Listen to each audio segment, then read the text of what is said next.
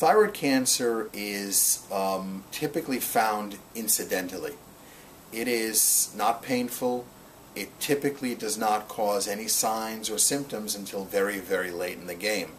So the vast majority of thyroid cancers are found when a primary care physician or a gynecologist is doing a physical exam on a patient, or when a patient has an imaging study such as a CAT scan or an MRI for a completely different reason, and they see a nodule in the thyroid and then they send them for more diagnostic tests.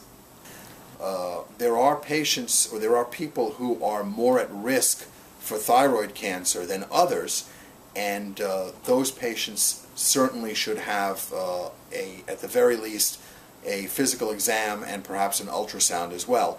And those are patients who have been exposed to radiation at an earlier age or at an early age, those who have a strong family history of thyroid cancer.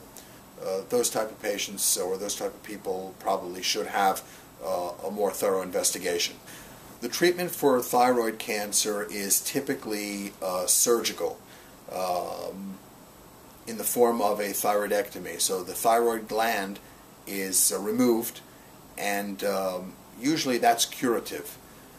In addition, patients are given radioactive iodine treatment in the form of a liquid or a pill, and this completes the treatment.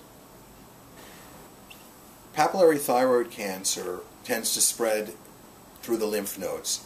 Up to 50% of patients will come to their doctor with papillary thyroid cancer with lymph nodes already involved, either in the central compartment of the neck or in the lateral neck. Up to 25% of patients may have a recurrence of papillary thyroid cancer after initial treatment. The recurrence typically happens in the neck, and fortunately it does not negatively impact the patient's prognosis. If I had to summarize the prognosis for thyroid cancer, I would have to say excellent. Overwhelmingly, the majority of thyroid cancers, as I said, are papillary thyroid cancer, and the prognosis for papillary thyroid cancer is wonderful. Most patients go on and lead a full, healthy life with thyroid replacement therapy. There are other types of thyroid cancer which are fortunately less common that have a very poor prognosis. Anaplastic thyroid cancer, which comprises only 2 to 4% of the thyroid cancers, is probably the most lethal human cancer.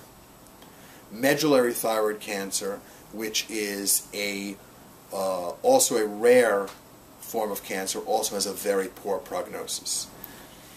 One of the enigmas when it comes to thyroid cancer is the fact that thyroid cancer is on the rise. And in 1980, it was the 20th most common cancer. Now it's the 8th. It is the fastest growing new cancer amongst women. So what we don't know and what we don't understand is why the incidence of thyroid cancer is rising all the time.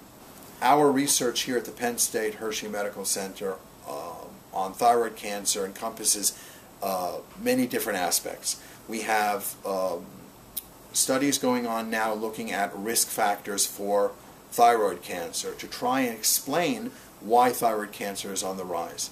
Those include 3 Mile Island, radon, obesity and diabetes. All of these questions are being looked at as we speak, and we have ongoing research projects.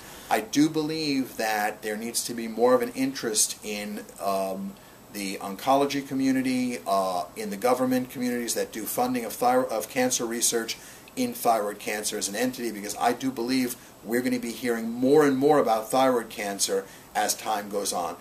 Pennsylvania has one of the highest rates of thyroid cancer in the United States. Reasons are unknown, and like I said, I think we're going to be hearing more and more about thyroid cancer.